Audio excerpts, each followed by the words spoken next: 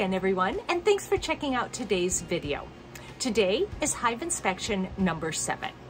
Now, I did end up getting into the hive in between inspections just because I was trying to determine, this hair in my face, I was just trying to determine if I was going to need to purchase a new queen.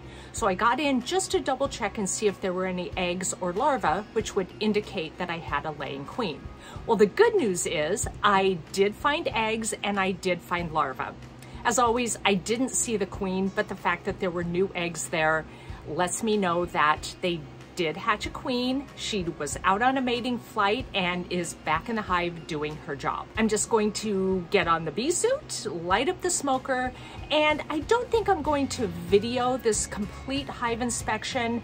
I will go ahead and do some still shots. I think they'll show up a little bit more as I'm trying to show you what's going on in some of the cells. This is the upper brood box that I added to the hive a couple of weeks ago. If you look closely in several of the openings in the comb, there's a white speck.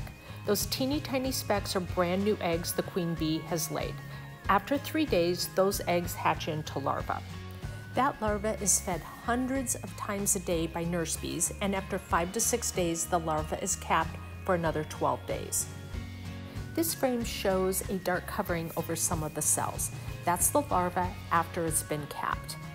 It is 21 days from the time the egg is laid and a new worker bee emerges. If you notice in this picture, some of the cappings are a little bit domed or bullet shaped. That means those are drone bee cells or male bees. Being able to experience the life cycles of the honeybees and their specific behaviors has been absolutely fascinating.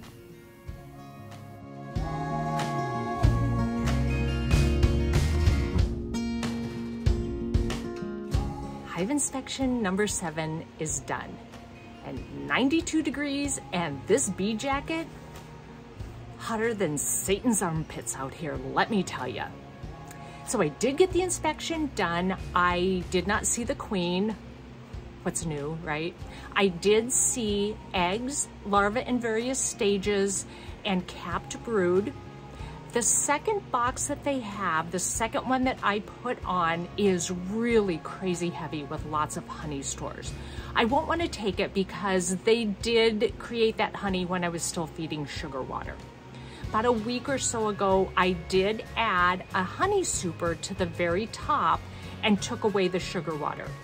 But they haven't done not a thing as far as building out even the first little bit of comb in that super.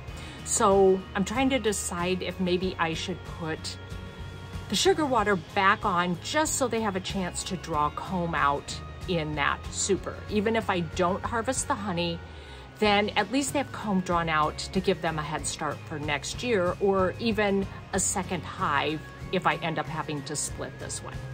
There were about 5 queen cells with nothing in them along the bottom of one of the frames, and I did go ahead and scrape those off because those could indicate swarm cells.